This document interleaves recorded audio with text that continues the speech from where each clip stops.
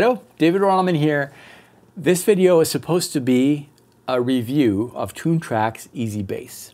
We're going to talk about it, but then I realized that EZ Bass without EZ Drummer and EZ Keys isn't really complete. I think these three apps from Toontrack really make the only apps you need to write music. And so we're going to use all three together. I'm just going to show you my process. We're going to write a song together using these tools. Maybe you'll learn something. Maybe you'll discover something new. Regardless, I love these three apps together, and we're just going to get right into it. We're going to use Logic Pro 10 here. I have a very simple project with nothing on there besides 4 tracks. These are my standard workflow. On the top, I have my drums. It's a MIDI track on which I assigned the EZ Drummer instrument. And then we have EZ Bass, the new EZ Bass, which we'll get into. And then EZ Keys. And then I have a 4th track, which is my guitar track, if I want to add guitars or whatever it is. That's an audio track. All right, what should we start with? We can start with whatever. We're going to start with EZ Keys. You can start with any of the instruments, but that's what I feel like doing right now. I'm going to open it up.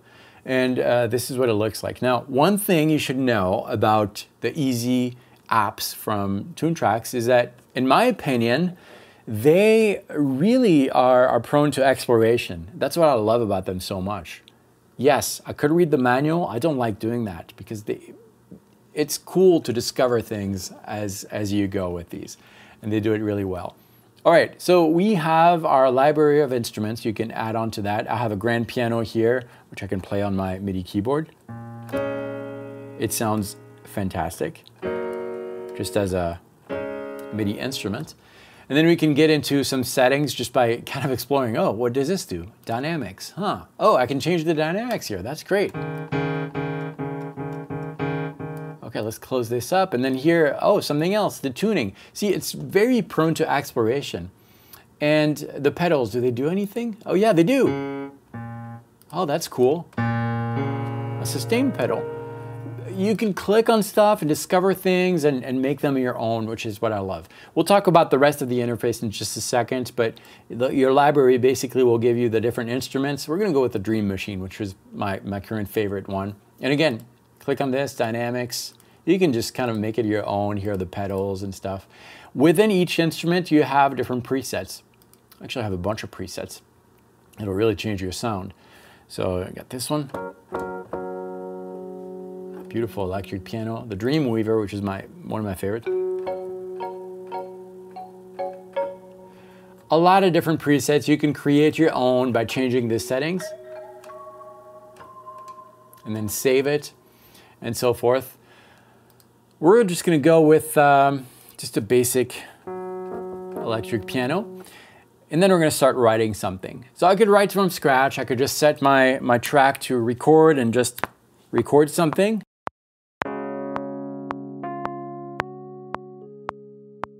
But I'm not a piano player, so we're not going to do that.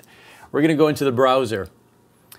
This is going to be a recurring thing with pretty much all EZ instruments. With the bass and the drums, we'll find some similarities. But in the browser, I can go through my libraries. I have different MIDI libraries installed here, classified into different genres and styles and stuff.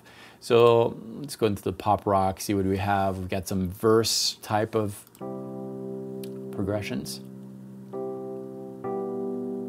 That's kind of cool.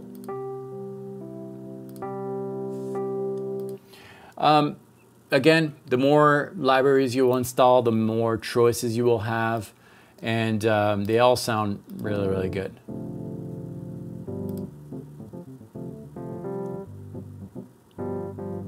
Let's change the preset here.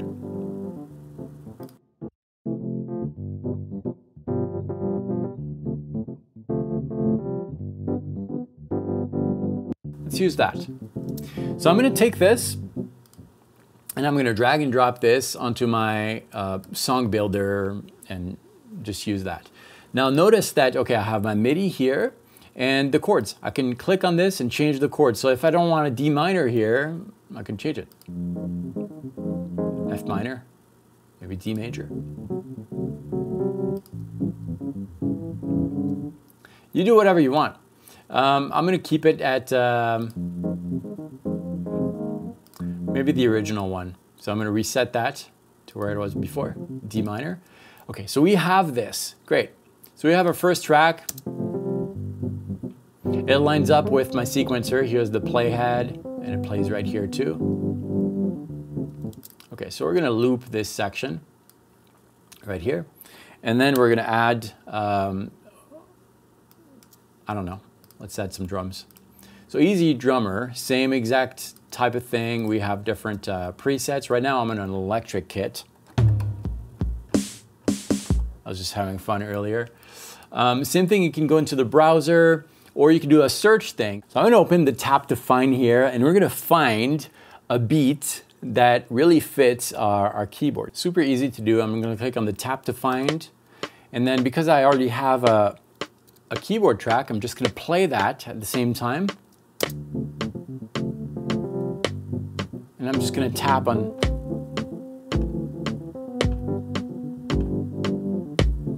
Maybe we'll add a snare somewhere.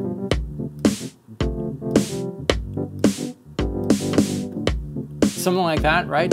So I want my groove to kind of fit that. So I'm going to click on Show Results here. And this is going to show me all the results within the different criteria that I set that kind of match that. And you see this one will match at 83%. So maybe that's a good beat. I don't know. We'll just try this one. See what that sounds like.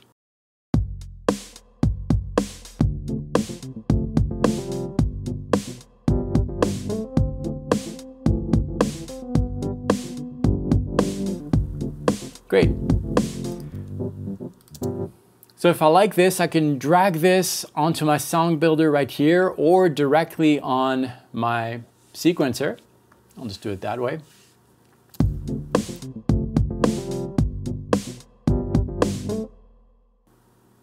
Let's extend this section. Great. Let's take a look at EZ Bass. Here it is. EZ Bass comes with two basses. The modern bass, which I have loaded right now, and a vintage bass also right here.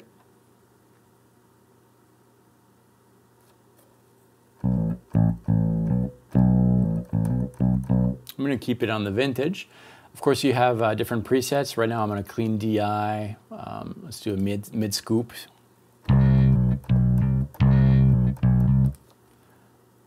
70s rock amp. I think hard rock type of thing. What's the vintage effects? Yeah, I can hear some Jacko on there. Let's just keep it on the clean DI right now. Okay, what are we going to do with this? Well, we want the bass to follow what's going on with the keyboard. So here's what we're going to do. Very easy to do. On the left side, we have EZ Key opened with the MIDI track that we created with the different chords here. And then on the right side, we have EZ Bass. We're going to switch this to drums and keys. And I'm just going to drag and drop this MIDI track over to EZ Bass. And now we have our bass line generated, basically. We have two options. It could follow the left hand or it could follow the rhythm and the chord. So basically everything that's played on the EZ Key part. I'm going to choose the left hand. You can preview this here. And then drag and drop this onto the timeline. And let's hear what we have now.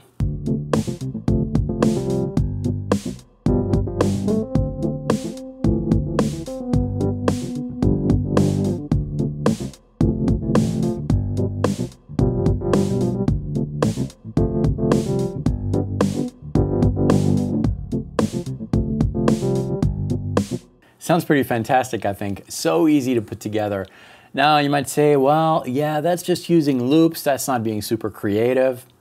That's all right. Let's go the creative route. Check this out. So I'm going to first remove everything that we have done so that we can start from scratch. I'm going to remove this from the EZ Key side. We'll open up EZ Drummer. Remove everything. Remove these. And we're starting from scratch now. 3 instruments loaded up here. On the drum side, I'm going to go with a vintage set. This one right here. On the keys, I'm going to go with an MK7 Basic. This is what it sounds like.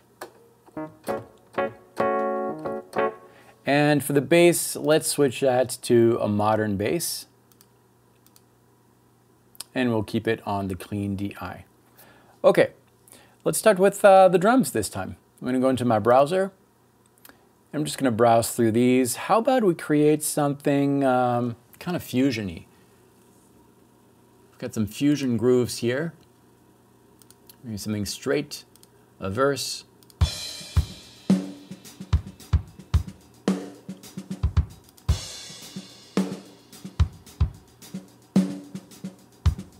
I like this. Let's drag this onto our song builder. Maybe we'll have 2 of those. Kind of like this. Now check this out. We're going to drag this right here. And this will give you suggestions as grooves that will work with this. So here's the source file. This is the one that we selected.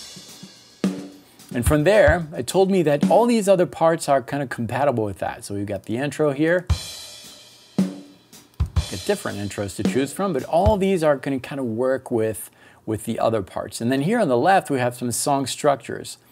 We're going to go with an A-B short song, very easy.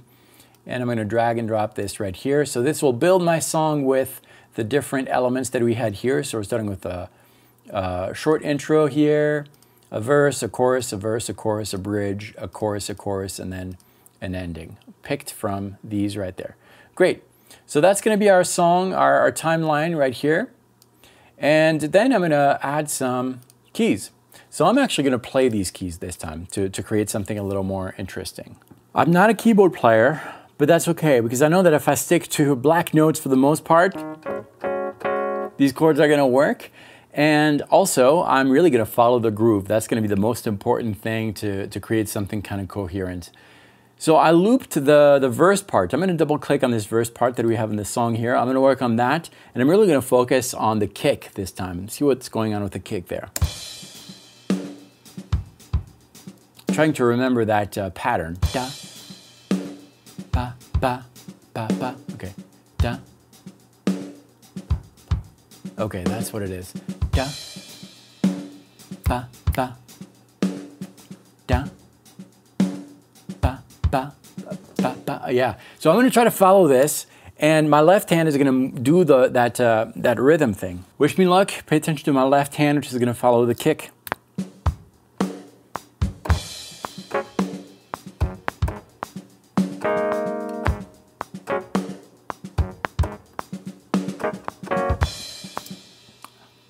I'm going to quantize this. I'm going to select what I just recorded here.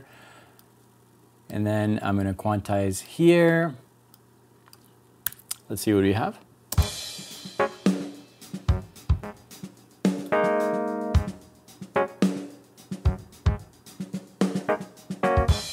First couple I missed. Yeah, see, I missed that one. That's okay, we can fix that. Ba, ba. This one's a little late in the game, so yeah, this one should be moved right here. Yeah, we just have a verse here. At this point, I would probably continue doing the same exact process for the rest, but we're going to generate a bass track with what I just recorded. So you know the process now. On EZ Bass, I'm going to go into the drums and keys. And before we drag and drop the MIDI here to generate the bass line, I want to show you something here. I have EZ Keys opened. I'm going to set it to record, and I'm going to hit play, and it's going to record what I actually recorded with my DAW here. And check this out. Once it's recorded, I've got my chords here. My chords are entered.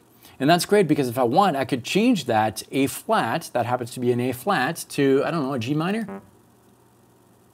Maybe? Or D minor or E minor? Whatever I want. I'm going to keep it to A flat, but I just wanted to show you. On EZ Bass, we'll switch to drums and keys. I'm going to drag and drop this MIDI file right here. And we have two possibilities. We have the left-hand line, which is just going to follow what I played with my left hand, which, if you remember, was also following the kick, or something a little fuller, following the left hand and the right hand, which, in this case, that's what I'm going to do. I think this is going to sound great. So I'm going to drag and drop this generated line onto my song builder, and let's see what we have.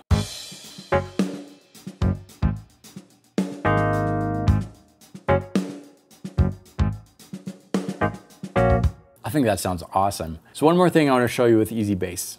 I reset my track so nothing's going on. We're going to start with EZ Keys before I can show you this feature of EZ Bass. So I'm going to open up EZ Keys. We're going to use a piano this time. I'm going to go into the browser and we're going to start with some very simple chord progressions. Maybe a straight 4/4 verse. Let's see what this is. Just chords. That's great. So we'll use this. I'm going to drag and drop this onto the song builder. We have our list of chords here. And we're going to try to find a bass line that will fit this. First things first, we're going to generate a bass line. I'm going to go into my drums and keys. New, you know the process. I'm going to drag and drop this right here, and we're going to follow the left hand. Here are my chords. We now have a matching bass line as far as the chords go with the actual keyboard. Now pay attention to what's going on the bass side. This bass line is made of 3 elements. On the top we have a verse, then we have the chords that, by the way, we can change by double-clicking on this, and we have our wheel that we can change. And then here on the bottom we have the groove. Now the groove can be changed completely. For that we're going to go into the groove section right here, and we can just pick a type of groove that we want. There's different filters: blues, boogie, disco, funk. Let's check out the funk stuff. And maybe we'll go with a slap line, and then we can just listen. This is going to be a static chord. It's not following the chords of our song. This is just the groove. Just select something that you kind of like.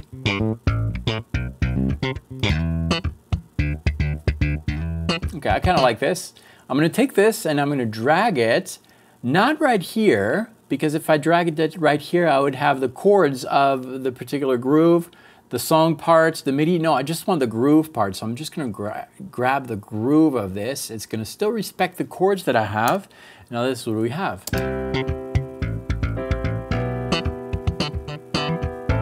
I don't like this. I'll change the groove to this.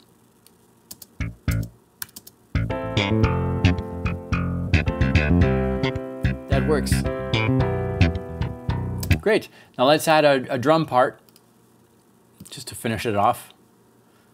I'll go into maybe the funk, straight verse. Try this. Drag and drop here.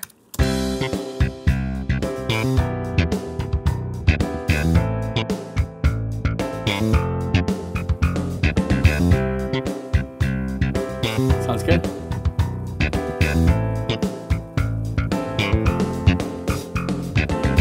That's just touching the surface of what these apps can do together. They really do work together. It's almost like having a band at your command, and you can be as hands-off or hands-on as you want. There's so many uses. You can use it as a simple software instrument. It sounds great, but also as a tool to compose. And like you saw, I was very involved in the creation process. This is just helping me find new ideas and create something. So that's where this shines. I'm going to leave some links below if you'd like to check these out. I think there's some great deals right now going on at Sweetwater, depending on when you're watching this video. Anyways, regardless of where you get it, I would highly suggest that you get these 3 EZDrummer apps. They work so well together. Any styles, there's so many add-ons to them. Check them out. I love this. Most of the backing tracks that you hear on the channel were made with Toontrack's EZDrummer. This is not a paid review. I really love those. I hope you like this. Thanks for watching. And if you have any questions on those, leave them below. I'd love to answer them. Okay, go make some music. And if you want to continue watching some videos, you should watch this one. Whatever that is, it's good. Maybe, I don't know. Actually, it's not good at all. You should click it. It's really not good. Check it out. See how bad it is. Thanks for watching this. I'll see you next time.